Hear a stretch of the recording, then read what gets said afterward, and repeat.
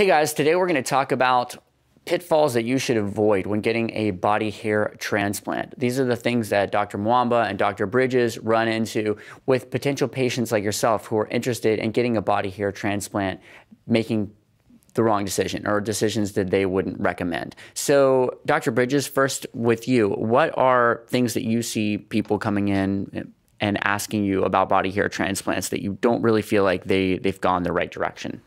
Well, one of the things that people will do is they'll have in their mind, well, if we just take this kind of body hair and put it in this particular place, then everything will be great. But some of these things, they may not, be particularly obvious to a person, a patient, particularly early on.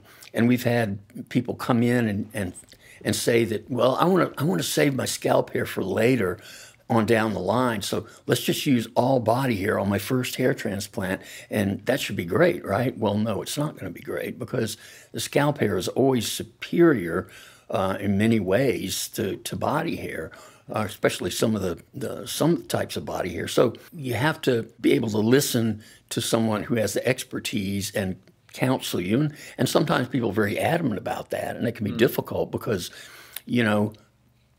there have been times we've had to tell people, I'm sorry, we don't feel it's ethical to do that particular type of procedure or use that particular type of donor hair. So, but please think about this long and hard and do your research, and because you can go down the road and find somebody who will do what you're asking. But that may not be your best option, And a lot of people have gone down that road and regretted it mightily later on in their lives, Yeah, I feel like if someone like you that's an expert in body hair transplants tells a patient this is not in your best interest, I mean, you make your living by doing body hair transplants. So if you're willing to tell somebody don't get this done, then it's probably not a good idea for them to go that direction. Yeah, and you're right. And the vast majority of patients, 99+%, are more than happy to listen to our counsel and take our advice on things like this. But every once in a while you get someone who's just adamant, and then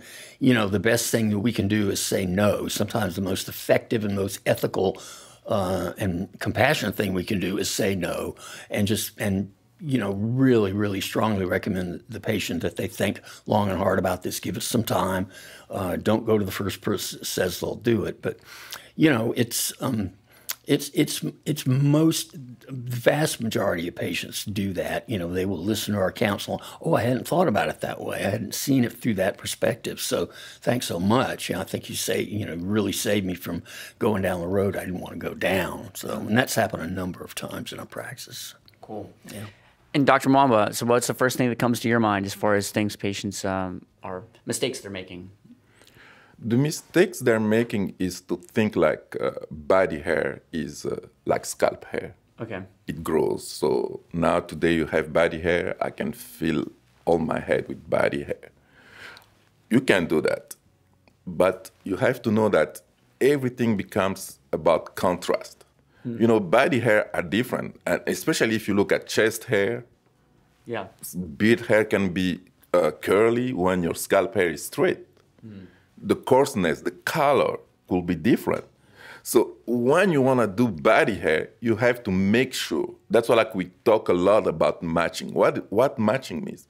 Matching means you have to do something that could help to blend and to still look natural. Because you don't want to, let's say you have a vertex that is empty and somebody has full head of hair and they say, I want a body hair here. You can put body hair here and it grows, but it looks so different from your scalp hair, and you don't look natural at all. Wow. So, and then it becomes really, really bizarre. Other things that you have... I actually really want to see that, though. Oh, yeah, I've seen that. And other things also that most of the time you have to be aware of, especially today, I know that a lot of people like to use beard hair because it's easy to extract, and it grows pretty much faster comparing to the other part of the body hair.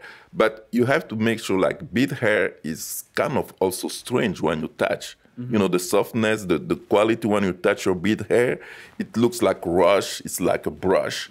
So that sensation, some patient doesn't feel quite comfortable to have that on the head. Gotcha. When you want to do body hair, never consider that as your first solution. It has to be something additional. And even though when you use it, trying most of the time to mix it with scalp hair so it can blend. It's like body hair doesn't have to dominate. Yeah. Your scalp hair has to dominate, and the body hair comes alongside to fill in. It's like when you use even the SMP, because you're playing with the contrast. You're trying to make something a little bit to help your main things, which is your scalp hair. So Dr. Bridges, if I'm going to be choosing a body hair transplant surgeon, you said in another video of ours that that surgeon should have been doing FUE for a minimum and very often for 2 years. So they should have been doing a ton of FUE cases itself without body hair for 2 years before doing body hair. And so that's a nice guideline to go by. Is there anything else as far as the consultation process that you feel like what should someone do if they're interested in having some kind of FUE/body hair transplant with a surgeon? Well, do the research and ask pointed specific questions. Sometimes people they kind of get, a little bit overwhelmed when they're in a physician's office and they feel like, oh, I forgot all the things. Make a list. Make a list of everything that's come up when you've done your research and just ask the person. And if the person answers your questions reasonably and seem like they're well-versed in the procedure and have a history with it, you'll know that.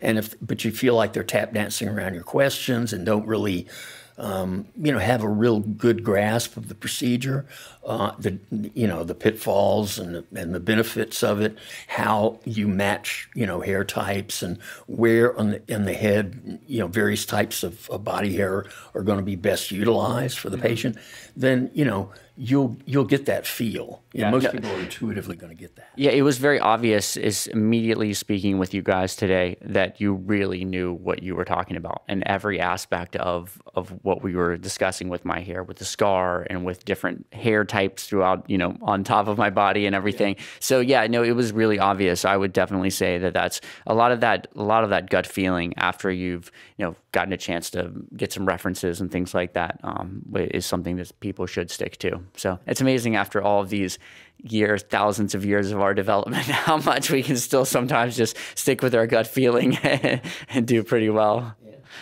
it's a good indicator. Yeah. Thanks, guys.